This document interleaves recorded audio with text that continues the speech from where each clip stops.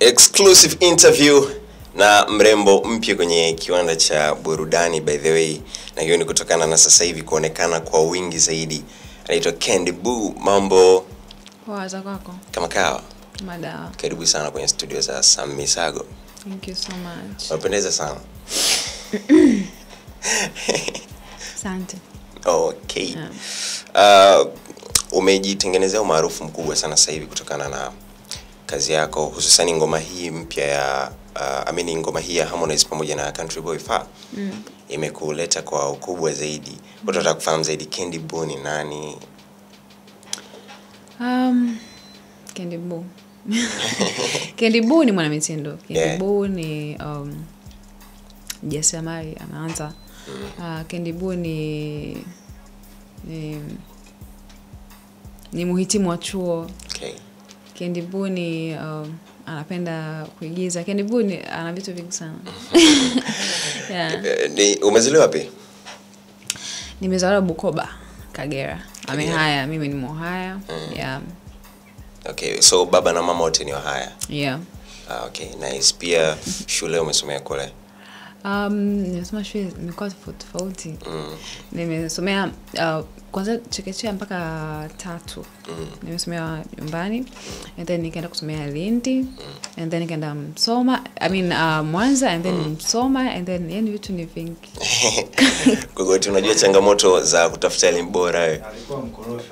No, sio kwamba nilikuwa na hama, yani no. Ni kwamba sio kwamba baba mikorofi yangu ndio na hama shule. No, ni kazi ya baba alikuwa anahamisha. Kwa kihamishwa na hivi ningasomea alipo kwa hivyo. Okay. So for chuo umesomea Dar es Salaam? No, chuo sasa nimesomea Uganda. Uganda. Yeah. Kwa nini Uganda? Sina sababu. Lakini sababu yangu ni personal. Yani kwa maana kwamba sio kwa sababu vio havipo hapa, na mimi nilikuwa natamani kusoma UDSM by the way. Nakumbuka niko high school tunatamani kienda chuo sasa UDSM. Yani kila mtu anatamani UDSM. Unajua ile kuna ile chuo kikubwa ambacho kila mtu anatamani kama form 6 akasomea. Okay. Lakini after that nimeenda jeshi, nimetoka jeshi nimetoka na kitu tofauti. And I really had that Uganda kuna freedom ya kutosha, and I love modeling, so I'm like okay, it's a right place ya mimi kufanya vitu vyangu. Na no one knew me, kuna mtu ananijua kule, kwa itakuwa rahisi kufanya vitu vyangu kwa uhuru kuliko ndugu, shangazi, mjomba akasema yake, unajua ile. Yeah. Watu wanakufananisha na Ambaroz, na pengine ndiye mtu ambaye alikuinspire zaidi wewe kuingia kwenye model? Ambaroz inspire kichwani tu. Lakini watu ambao inspiration kwangu mimi, I love fashion. I love fashion so much. And when it comes to models ambao wananinspire, ndo kama from Tanzania kwanza, La Diva, Faviana, Miriam Odemba, na Campbell nje. Lakini fashion wise nampenda sana Rihanna so much. Yeah, kwa Ambaroz ni kichwani tu when it comes to hairstyle, lakini vitu vingine na. By the way, pia ulishai kujiona kama unafanana sana pia na Miriam Odemba? Watu wananiambia hivyo.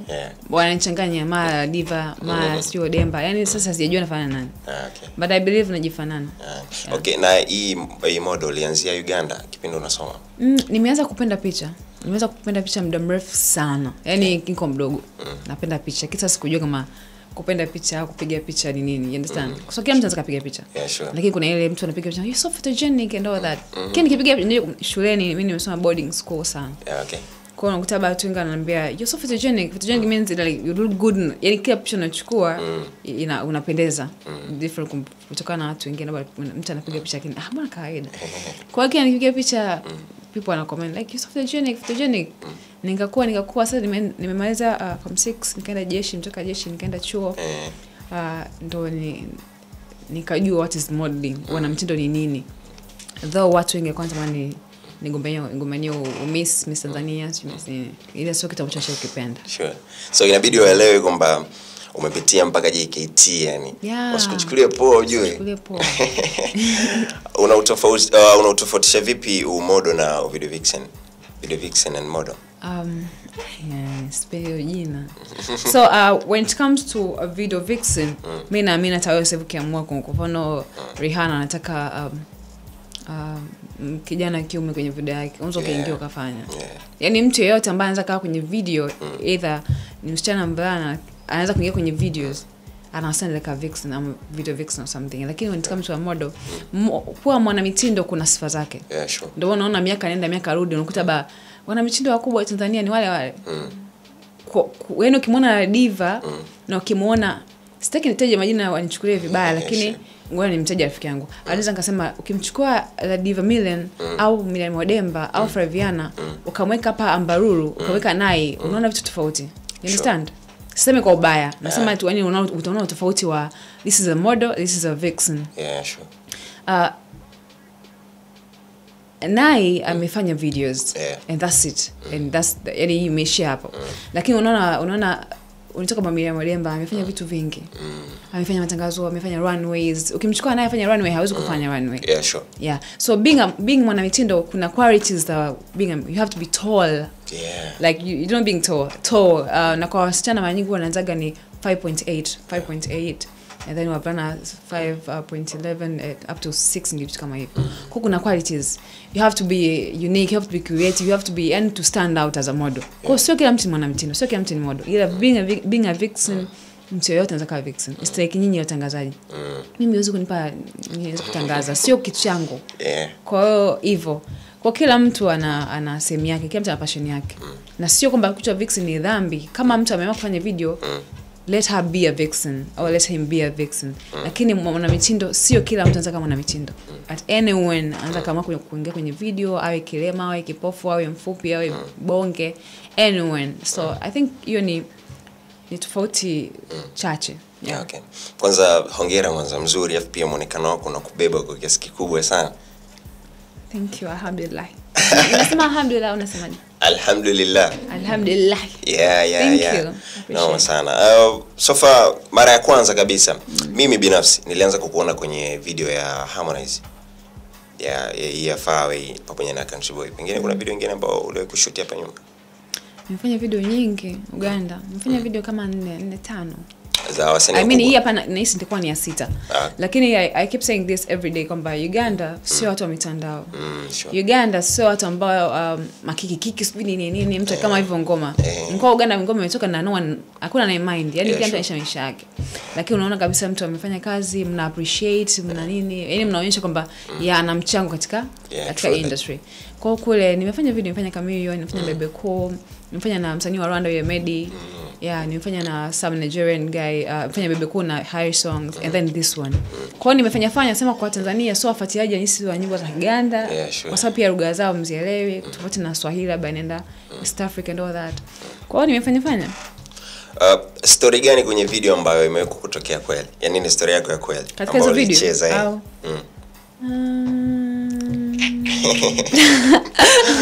ambayo ilitokea kweli yani.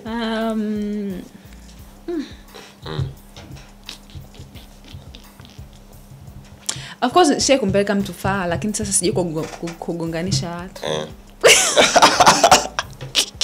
Of course inatokea nisikie mahusiano kuna mtu ambaye anahisi kwamba this woman or this guy ananitosheleza au I love the person. I think that's hiyo ndo maana kubwa kunipeleka fine.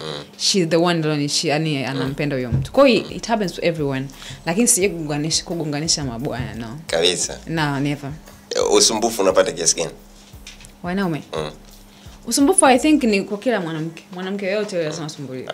Kuna ile kiwango kwamba bana mimi kiwango changu ni kawaida sana. Asilimia hii itakuwa 100 hii. No, kawaida sana kwa sababu mimi nahisi 90% ya wanaume wananiogopa. Wanaogopa?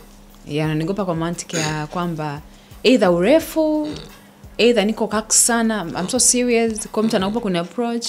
Of course wapo ambao wanajikakamua wapo, lakini sasa sio sana.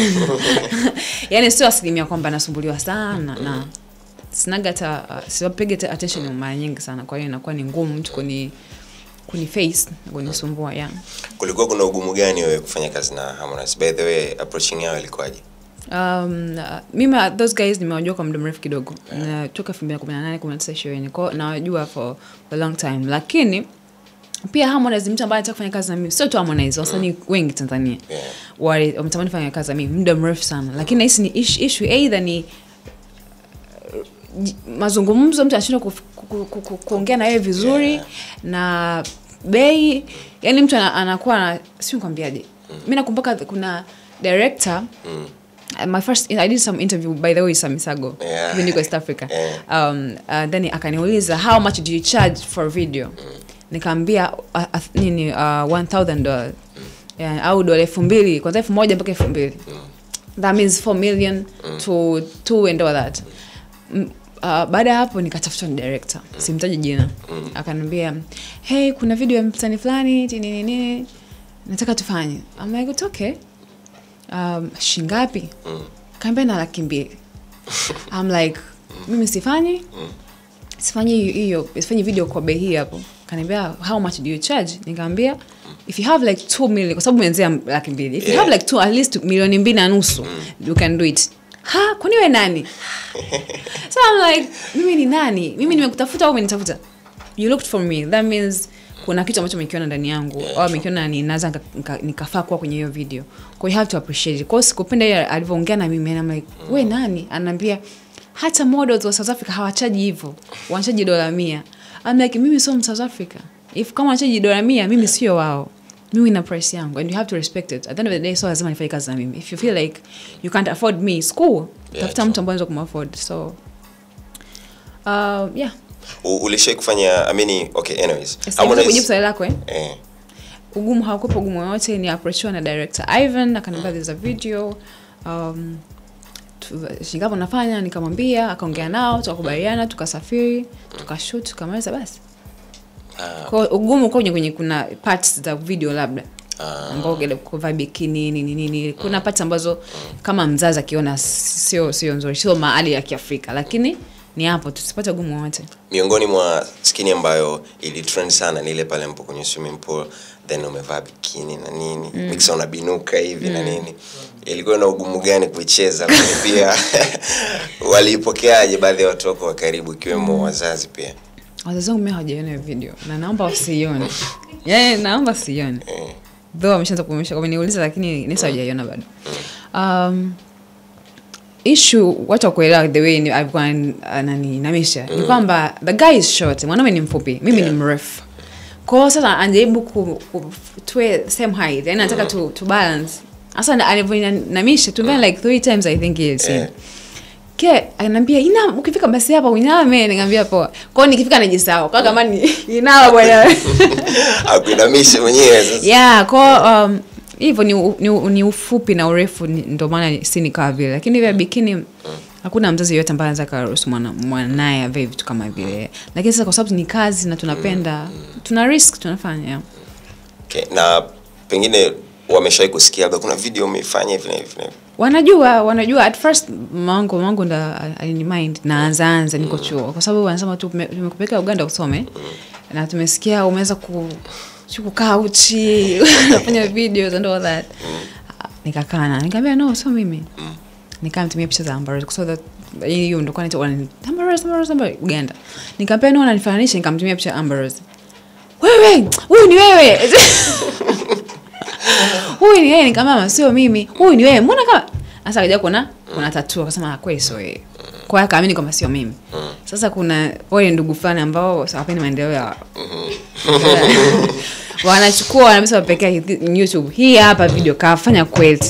Mama in mind inipala ana zote. Anisema nini. Nikamwambia msamaha, nikamwambia nimeacha. Akajua nimeacha, akaja kuna nyingine. Hivyo unataka uniue. Akaongea all that, lakini nafikia tu unajua mzazi anaelewa kwamba mwanangu anapenda kitu, ngoja tu nimwache fanya. Kwa hiyo nikaanza kumuhonga, nikifanya video na muhonga pesa, naomba ya mama nikutumia hii $2 au nini. Ana relax, anasawa kama mtu kavaa uchi kule.